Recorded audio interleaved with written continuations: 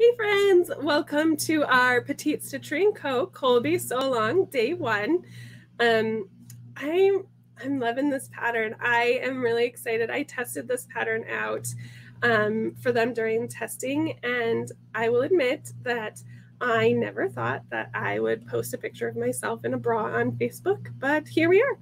I have done it now because the Colby, it's just such an empowering, comfortable bra. And the one that I made, I didn't add any like elastic to it or anything, and it supported me really, really well, and I really appreciated it and loved it. And I was like, you know what, I have to share it with everybody. So I'm really happy and excited to sew this up with you this week.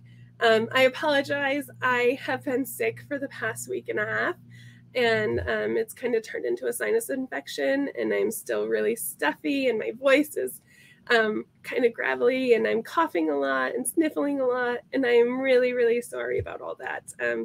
I had to come sew this with y'all. I couldn't not do it, so I put on my big girl panties. I put on my Colby, and I came out here, and we're gonna sew this up, and I'm really excited because it's just such an awesome pattern. It's so quick and easy, but it makes you feel great. So I'm really excited to sew this up with y'all this week.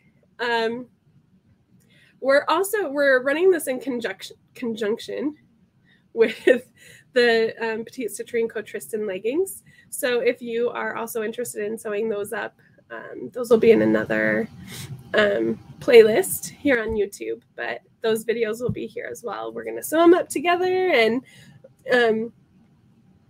yeah, I'm excited. It's going to be a great week, great sewing. Awesome, awesome, awesome. So the first thing though that I want to share with you all today, we are just doing, we're just printing and prepping our patterns today.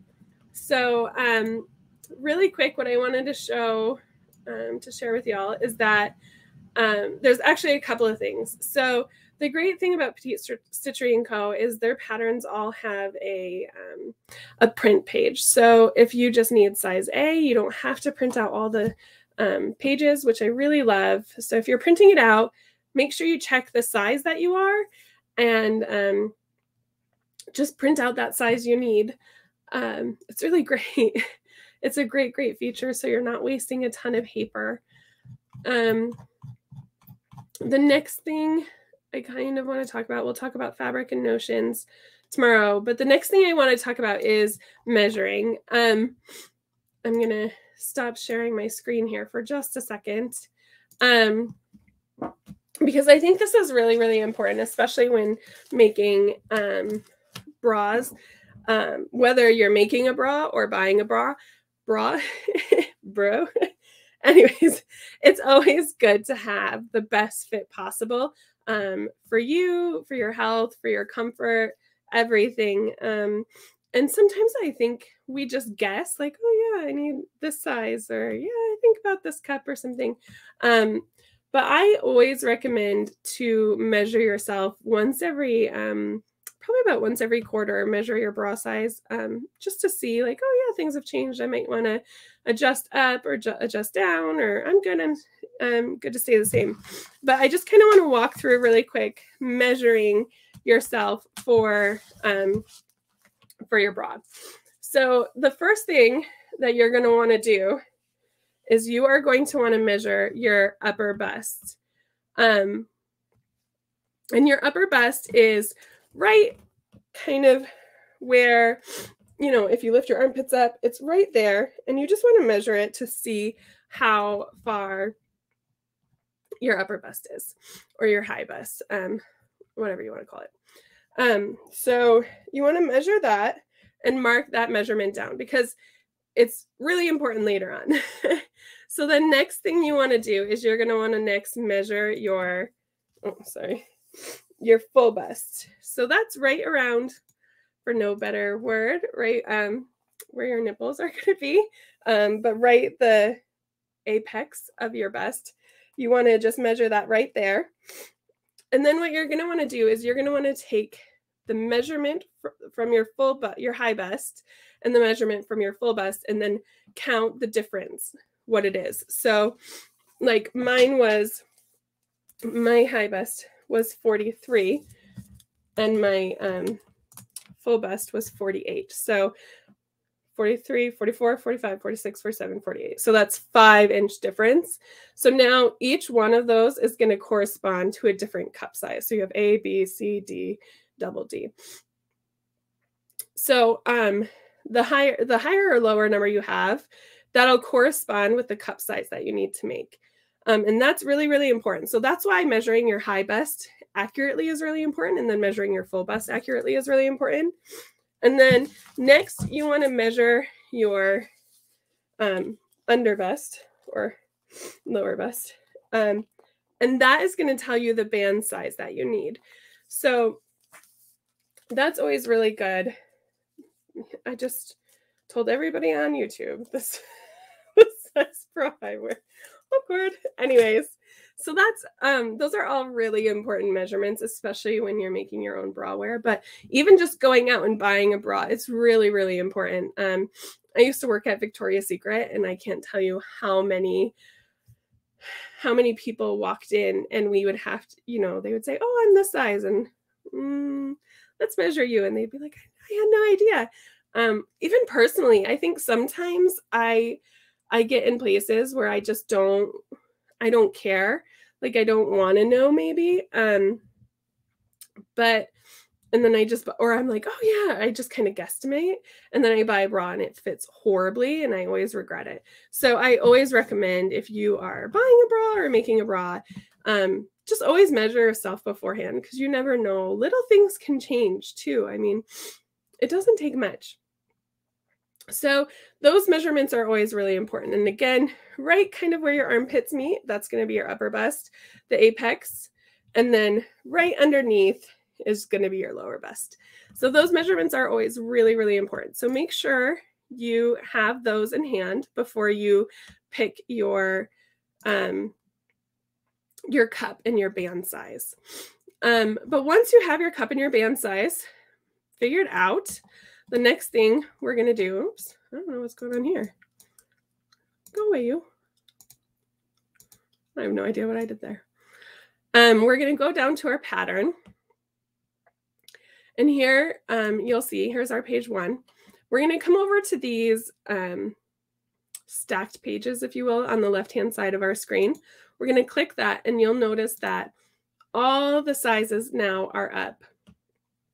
Right now, it's showing us every size from 28 to 50. We don't need those. We need the size band versus, or the size of the band that you need. So if you measured, say your band was 37 inches, you want to round down to 36. Just because you'd rather have it be a little bit snugger than too loose. Trust me, too loose things don't hang quite properly. So you'll just go through and uncheck all the other ones that you don't want. And now you're just stuck. Now you're just left with the size that you need to print, to make. So again, you don't have to go through and print out every single page. Print just the cup that you need, the cup size that you need, and then the band. If you're thinking, oh, I'm going to make these bras for everybody I know, one thing I do recommend doing then is printing what I call a master copy, where you just leave everything checked and you print out the entire pattern. And then you take, what I like to do is I take, it's called medical exam paper, I believe. I get it on Amazon in bulk. But it's nice because it's nice and see-through, but it's also meant to stand up for people, to people sitting and laying on it and whatnot. Pardon me. So it goes through, so it's pretty sturdy. It can last through several uses and being folded. And so that's really great if you end up doing a master copy. If you think, oh yeah, I'm going to make this for a bunch of people or whatnot. I apologize again. The next thing I want to talk about with printing your pattern is before you go and print out the entire thing or the pages that you need, I always recommend printing out the first page that's got this 1x1. Why am I drawing a blank on this? Anyways, this 1x1 box that will help you check the scale and make sure you're printing at the proper size. So what you'll do is you'll come over to print or Control P, and you'll make sure that actual size is selected. You don't want custom scale. You don't want if you have custom scale, if it's at 100%, it's okay. But I always just do actual size. You don't want fit. You don't want shrink. You want it to print at the full size that it needs to be.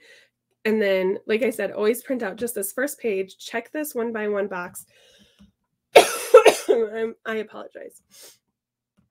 Check this 1x1 box. Make sure that it's accurate, that it's complete, that it's 1x1, not 3/4 of an inch or 1.25 inches, not even like 1 1/8 inch. If it's not accurate, your fit is not going to be accurate no matter what you do. So always make sure that that is correct. The other thing that I like about Petite Stitchery Co's patterns is that they are non-trim pages. So what you'll do is you'll see these circles with the crosses in them. You are going to line those crosses up, the center of those crosses up. What I like to do, a little trick, is I take a hole punch and I just punch a hole right in the middle of the page that I'm going to lay on top of the next page. It creates just a little window so that then I can see exactly that those line up perfectly. So that's something that I really like to do as well. The other thing about Petite Stitchery Co that I really love is that they have amazing projector patterns. I love their projector patterns. Just like their paper patterns, you have layers, so you can uncheck the sizes that you don't need. The thing that I love about their projector patterns as well is that they have inverted. They have inverted colorings in the projector file as well. So an inverted layer. So if you are projecting and it's the middle of the day, you can, you don't have to turn off all the lights or anything because the inverted layer. So here it is. You can't really see it great right now because I've messed with my my settings for another pattern, my accessibility settings. But usually this is a black background with these lighter, here you can kind of see with the lighter lines. And it's really, really nice. I love it when I'm projecting in the daytime. I love natural light, so turning my lights off always drives me nuts. The other thing I love about this is that they have unfolded pieces. So like this band, I don't have to worry about folding it just accurately. It's unfolded for me, so I can just lay my fabric right out. With bands and stuff, it's not quite as important. I prefer it when it's a top and if I'm using a panel or something. But that's what I absolutely love their projector patterns. The other thing I recommend, just like with their paper patterns, always check your 1-inch box, or you know, you can do the 1-inch grid if that's just easier and faster.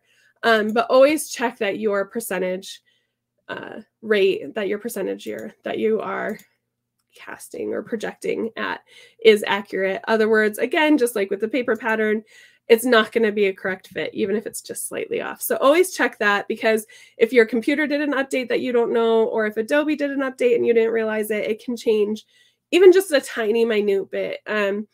Just a couple weeks ago, I usually project at 50%. And then a couple weeks ago, I was like, this doesn't seem quite right. And I checked it. And sure enough, I had to change it to 49. I mean, it was just one little tiny percentage, but it was enough to make it off a little bit. So always check that before you cut. It's just better. I mean, better to be safe than sorry, right? But that's it for today. Just my little tips on patterns. prepping them and getting them ready. And then tomorrow we are going to be cutting out our fabric, and I'm really excited to see all the different fabrics everybody's using, and I just can't wait. This fabric day is my favorite day. I love fabric. In case you can't tell, I love fabric. So fabric day is always kind of my favorite because I get to see what everybody has and like, I think I need some of that. But yeah, this has been great. I hope that it was helpful, and I will see you tomorrow when we cut fabric. Bye.